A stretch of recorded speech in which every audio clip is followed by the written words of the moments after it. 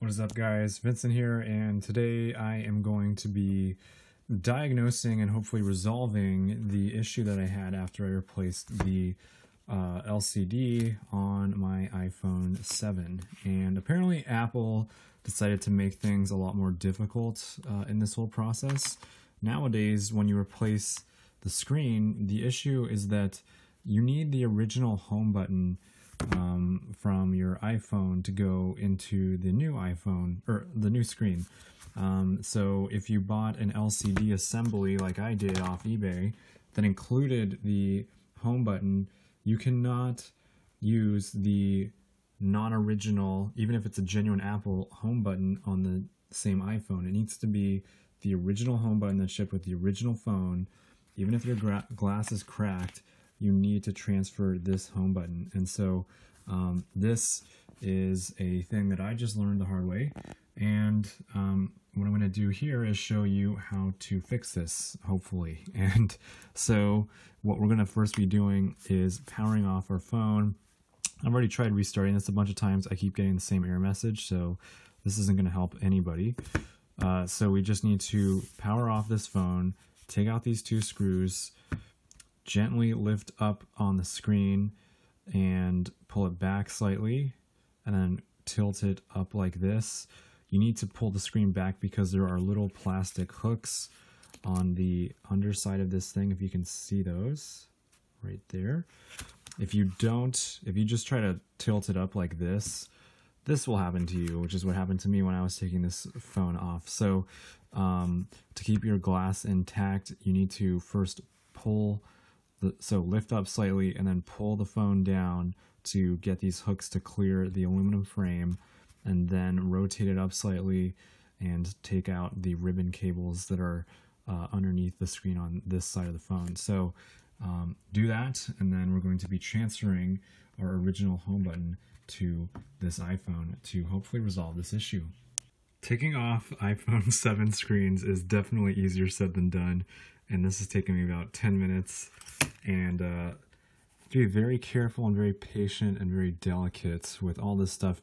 I found that using a suction cup at the bottom here, lifting up and then prying very carefully, was the best way for me to sneak in a guitar pick. And now I have a little plastic spudger thing to help me pry up on this. And so we're very carefully going to be working our way around the sides here. Do not just lift this screen up, because if you do, you will tear out all these ribbon cables and you're going to be SOL. So very carefully lift up the screen. After we've lifted it up, we will pull it back down slightly to get the little hooks right here on the underside of the screen to be released. And then we can slowly rotate this screen out like this to unfold it like a book. But yeah, this is definitely a pretty challenging repair relative to the other iPhones that I used to use or work on back in the day, like the iPhone 5 that I'm using to record this right now. So I'm just going to keep chugging along here, and hopefully we don't break this screen. And so we just got off the metal cover right here. The only two cables that I'm going to be taking off on this screen are these two right here. This one is for the battery.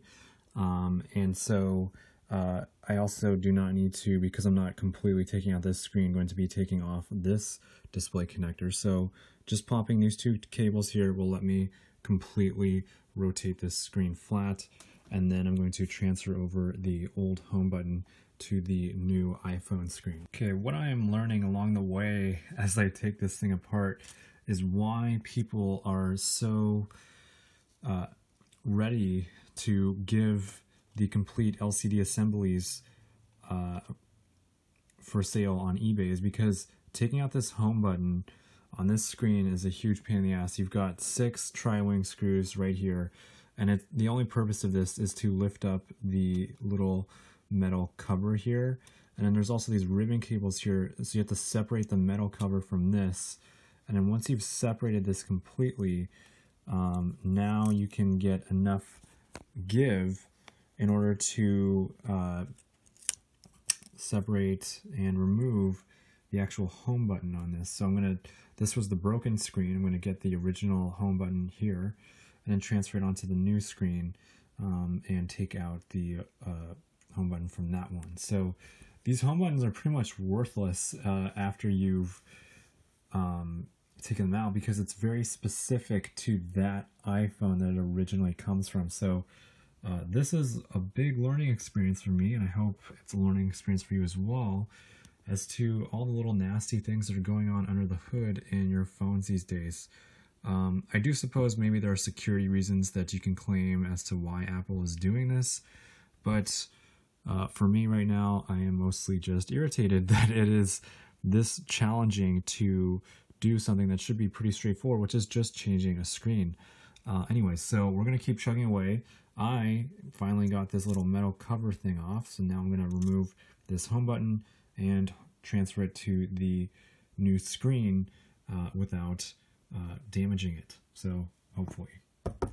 You know, when I started this video, I made a little joke about how I was going to use the included tools that came with the really cheap battery that I bought for my iPhone, and well, it turns out that the little bit on it stripped out, and it really screwed me when I was trying to get out these screws in here. And for some reason the light is on my camera right now because it's now nighttime. And that's because I need to go run out and buy a very special tool piece that is actually a lot better at fixing these things. And this is a Y000 or a Y0.6 millimeter sized wrench or screwdriver. And so getting this thing took me all day, which was great.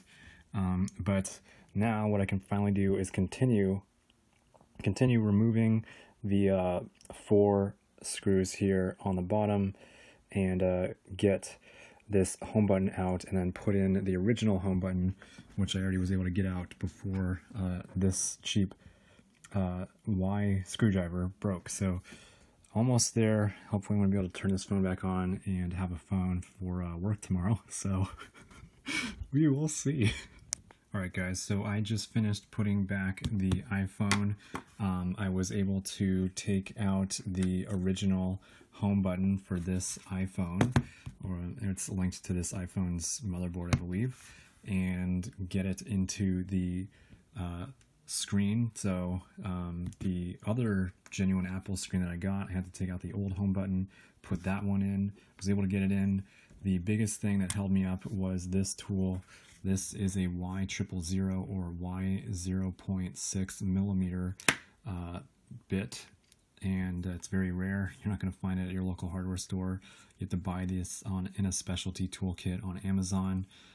So after I got this, it is now nighttime because I've been doing other stuff today, but this is a really nice tool that saved my life.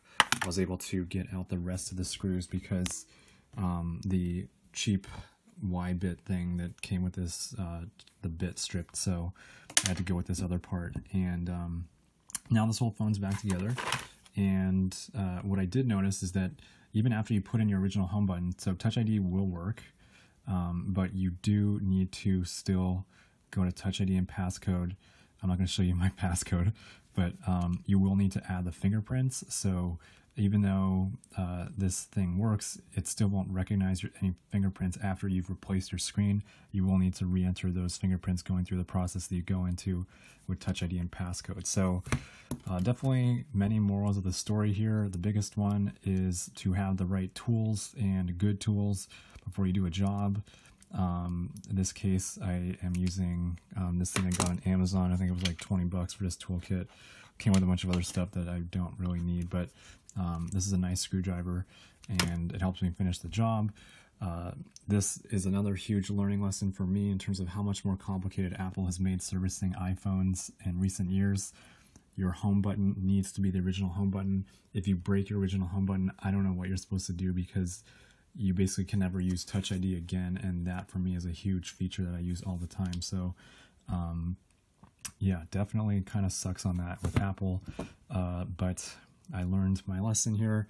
You have to take out the original home button. You will find tons of displays on eBay where people sell the complete thing. I thought I was getting a really good deal because it came with the home button, but that's not the case. You will need to take out that home button. Even if this is a genuine Apple screen, which this was, you will need to salvage the original Apple home button in order to get your phone to work the way it did before. And so this is very difficult, and yeah, I hope that people don't read all my text messages, but yeah, so thanks for watching, and I hope this helps people, and take care.